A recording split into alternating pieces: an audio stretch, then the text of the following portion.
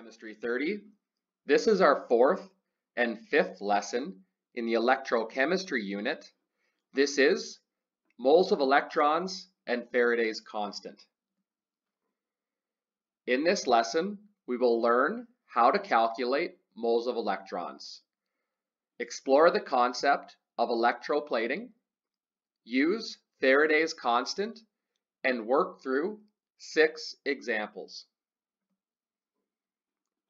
Consider the following.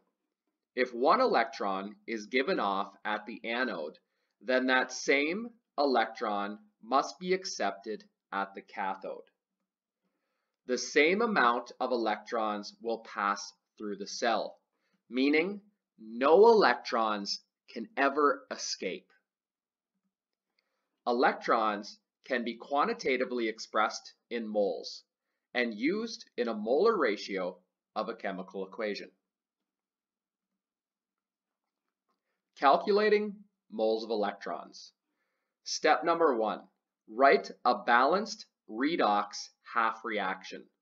Remember, only half reactions contain electrons. Step 2, use the molar ratio of the chemical equation to calculate the amount of electron moles. Example number 1. If 3.2 grams of copper is made at the cathode, how many moles of electrons must be given off by the anode in the following cell? Pause the video and attempt this example. The amount of electrons given off by the anode equals the amount of electrons gained at the cathode. And we know copper is the cathode, which is going through reduction. Using our cell notation, we can see that copper 2+ ions will then form copper solid. To balance this half reaction, we need to add 2 electrons to the reactant side, representing the gaining of electrons. We can then take the 3.2 grams of copper and divide it by the molar mass of copper, resulting in moles of copper. We can then use the molar ratio in the chemical equation, which will be a 2/1 ratio, to convert the value into moles of electrons. Our final answer, the amount of moles of electrons given off at the anode, is 0.10 moles. Example number 2. How many moles of electrons are given off when 45.5 grams of zinc is oxidized at the anode of the following cell? Pause the video and attempt this example. Something to first note is H+ in the cell notation represents that one of the solutions is acidic. We know that zinc is being oxidized at the anode. Well, therefore, it's going through oxidation. We can then assume that zinc solid is going to form zinc 2+ ions. To balance this half reaction, we have to add 2 electrons to the product side. This represents the loss of electrons. We can then start with the 45.5 grams of zinc and divide it by the molar mass of zinc to get moles of zinc. We can then use the molar ratio in the chemical equation, which will be a 2/1, to get the moles of electrons, which is 1.39 moles. Example number 3. How much silver is made when 0.240 moles of electrons pass through the circuit of a silver-copper cell? Pause the video and attempt this example. Silver is made. This represents reduction, Therefore, silver must be the cathode. We can see from our cell notation that Ag plus is forming Ag solid. To balance this half reaction, we have to add one electron to the reactant side, representing the gaining of electrons. We can then start with the 0.240 moles of electrons and use the molar ratio in the chemical equation, which is a 1-to-1, to get the moles of Ag solid. Once we have moles, we can then times it by the molar mass of silver to get our value into grams. 25.9 grams of silver is made in this cell.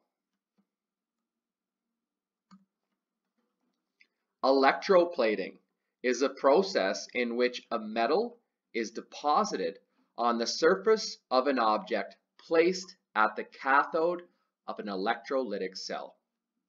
Remember, the number of electrons lost must always be equal to the number of electrons gained in a cell.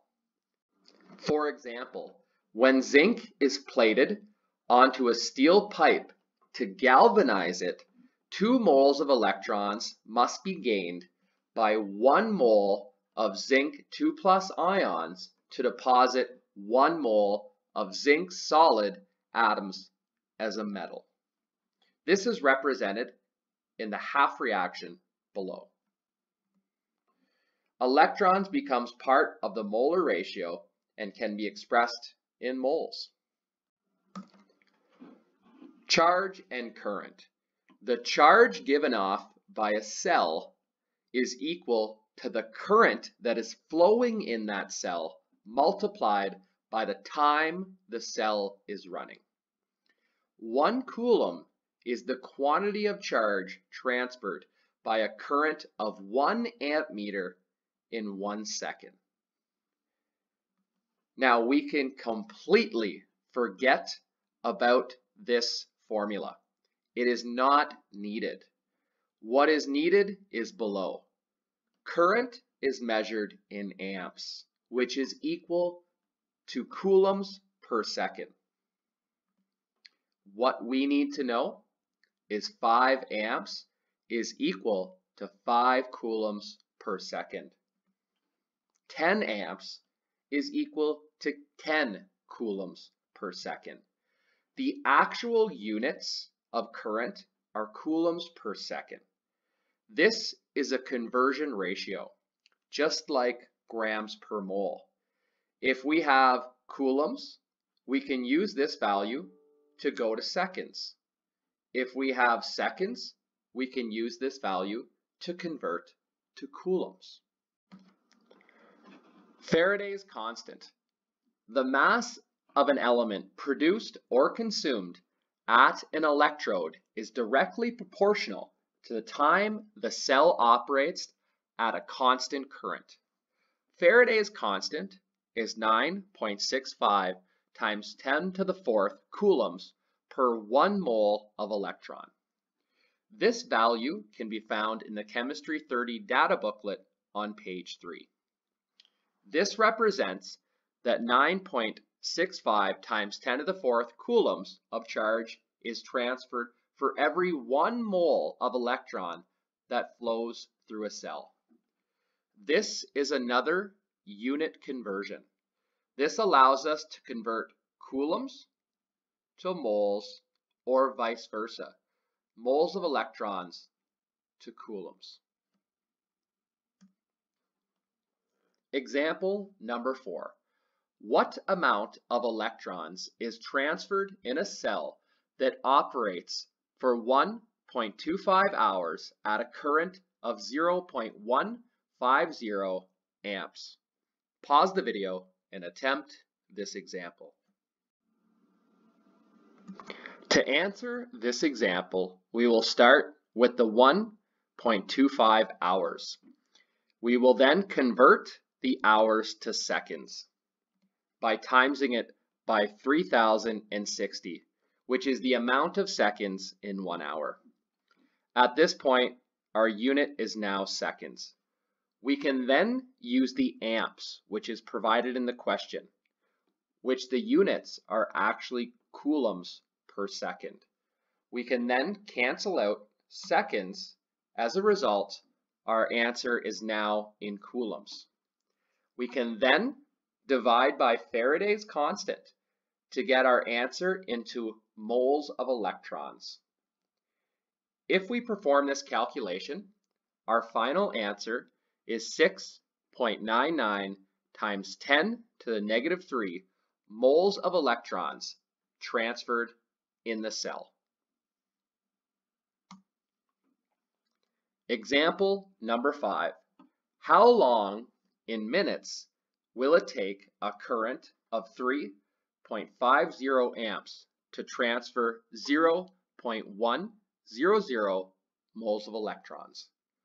Pause the video and attempt this example. First, we will start with the moles of electrons, 0.100, and times it by Faraday's constant. This will cancel out moles of electrons and leave our value in coulombs. We can then divide by the coulombs per second, which is the amps. Dividing by 3.50 coulombs per 1 second cancels out coulombs and leaves our value in seconds. We can then divide by 60 seconds, which is equal to 1 minute. As a result, our final unit will be minutes, and our answer is 46.0 minutes. Half-cell stoichiometry. You know how to calculate the moles of electrons using Faraday's constant and using current conversions. Now, let's do graviometric stoichiometry. Example number 6. An electrolytic cell was set up using 1 inert electrode and 1 silver electrode. The electrolyte used for the cell was aluminum sulfate. The cell was operated for 11.6 minutes with a constant current of 5.5 amps. Pause the video and attempt examples A, B, and C. Example 6A. What is the minimum voltage required for the cell to run? In this example, we simply have to find the net cell potential. We'll first list all of the species present. Remember, there was 1 inert electrode, which could have been carbon or platinum. And don't forget that water should always be included when we have aqueous solutions. We then have to pick our strongest oxidizing agent and strongest reducing agent, and list both of their half reactions. At the cathode, water is gaining 2 electrons, forming hydrogen gas and hydroxide ions. Since this is a reduction reaction, we will list the reduction potential, which is shown in the data booklet. At the anode, silver is breaking down into silver ions and 1 electron. Since this is an oxidation half reaction, I have to flip the sign, which is provided in the Chemistry 30 data booklet. As a result, if we add both half reactions together and the 2 half reaction potentials, the net cell potential is negative 1.63 volts. As a result, the minimum voltage required to run the cell is positive 1.63 volts. Example 6b. Did the mass at the anode increase or decrease, and by how much? Well, remember, the anode goes through oxidation, which is the breakdown and loss of electrons. Therefore, the anode will always decrease in mass. From our 2 half reactions, the anode is going to be silver solid. First, we have to convert the 11.6 minutes, which the cell ran for, into seconds. We can then take the 696 seconds and times it by the coulombs per second, which was provided in the question, as amps. This cancels out seconds and leaves our value in coulombs. We can then divide by Faraday's constant to cancel out coulombs and convert our value to moles of electrons. We can then use the half reaction molar ratio to convert moles of electrons to moles of silver solid. This is a 1-to-1 ratio. Once we have the moles of silver solid, we can then times it by the molar mass of silver to convert our answer into grams. As a result, the anode decreased by a mass of 4.3 grams. Example number 6C. Identify all the evidence you should expect from this reaction.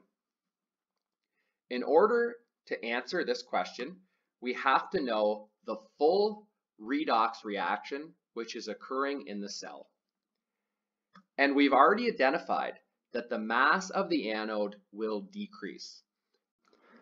To find the evidence that a chemical reaction has occurred, we need to look at the products, because products form from a chemical reaction.